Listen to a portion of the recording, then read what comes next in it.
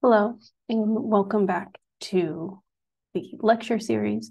In this lesson, we're going to talk about more of the traditional statistical side of hypothesis testing. So normally, if you look at a statistics textbook, they won't teach you how to conduct these randomization procedures. Instead, they'll focus on the statistical theory. So the first part of this lecture is actually we'll focus on significance. So we're here in Google Colab. And so in order to focus on significance, we're actually going to look at a deck of cards. So we're going to use a proportion. So we've got our proportion is the number of red cards divided by the total number of cards. And in theory, it should be 50-50. So a standard deck of cards has half red, half black colors. And then our alternative is that it's more than 50%, in effect, that we've got a deck that isn't fair. So we're going to go ahead and get started with that. So I'm going to type in x equals np.array. And this is how we're going to create an array before we get started. So I have a deck of cards here. So I'll shuffle it. And I'm just going to draw the top card, and we're going to record whether or not it's red or black. So first card is a 5 of diamonds. That is red. Second card, 6 of diamonds, also red.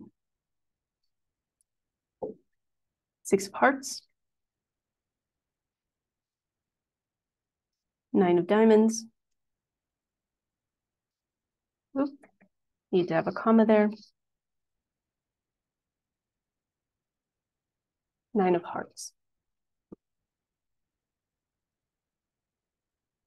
And we'll do one more, 4 of diamonds.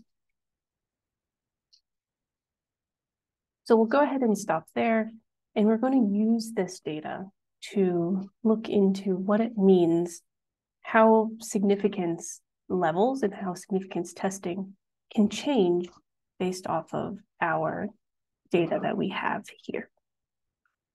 So with that, we can go ahead and get started. All right, so we have this data here that I drew out of my deck of cards. And, the first 6 draws we had were red data points. And so we can go ahead and develop our hypothesis test. This is a single proportion test. So we need to know the sample size, which is just the length of our X array. We need to know how many iterations we're going to do. So that's capital N. And then we need to integrate or conduct the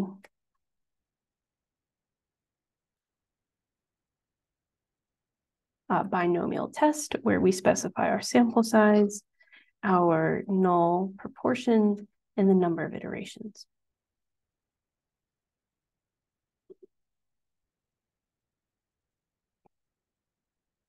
So we can run this. Looks like it's still connecting. And I need to run my libraries here. So we've got NumPy, Pandas, Plot9, and later in this lecture series, we'll get into scipy.stats.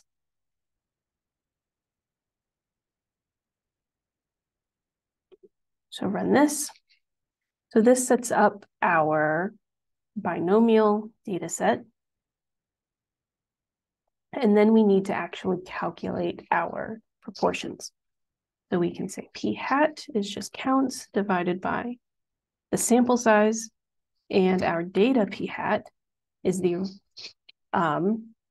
actual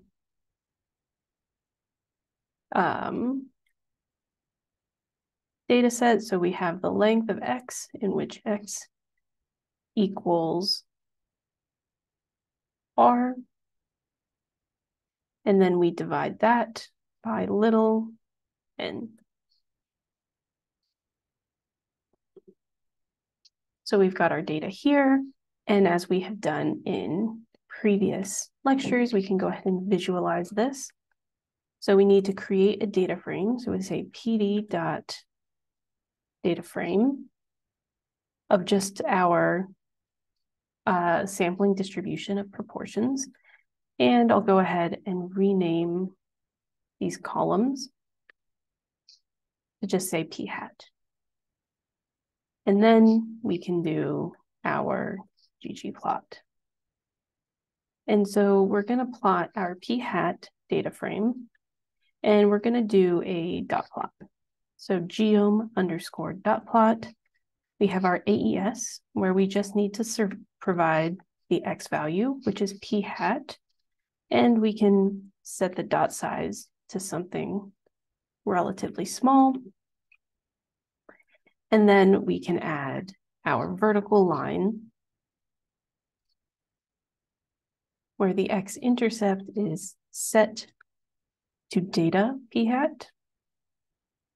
The color is set to blue, and the line type is set to dashed.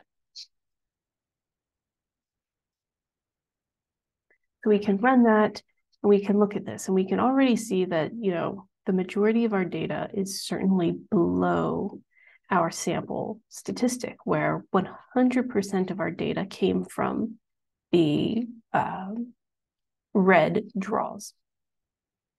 So we can already sort of guess that our p-value is going to be quite low, but let's see how low it actually is. And so we can say print the p-value, and this is just the length of p hat data frame, where the p hat column is greater than or equal to our sample proportion divided by the number of iterations that we did. And so we can see this p-value is 0.021, where we therefore reject the null hypothesis in favor of the alternative that the proportion of reds is actually higher than 50%. But let's say, for example, that I only did this 4 times or 3 times.